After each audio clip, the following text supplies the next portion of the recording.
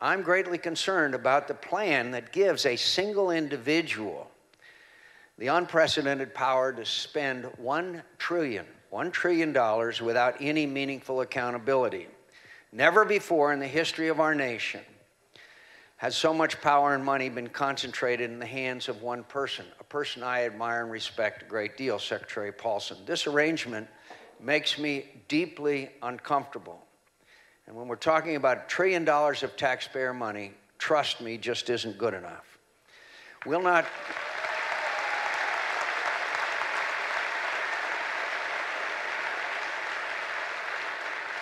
We won't solve a problem caused by poor oversight with a plan that has no oversight. And part of the reason we're facing this crisis is an antiquated regulatory system of uncoordinated agencies that just haven't been doing their job.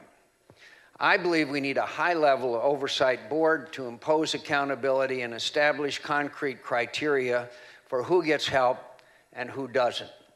They must ensure that throughout this crisis, the government is a careful steward of the taxpayers' dollars. This